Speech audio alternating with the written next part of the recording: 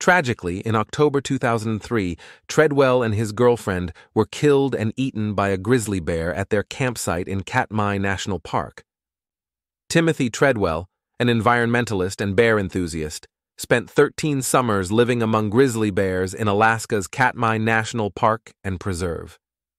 He formed a deep connection with the bears, often approaching them closely and documenting his interactions with them on film. Treadwell believed he was fostering understanding and protection for the bears, but his methods were controversial and drew criticism from wildlife experts. Tragically, in October 2003, Treadwell and his girlfriend, Amie Huguenard, were killed by a grizzly bear at their campsite in Katmai National Park.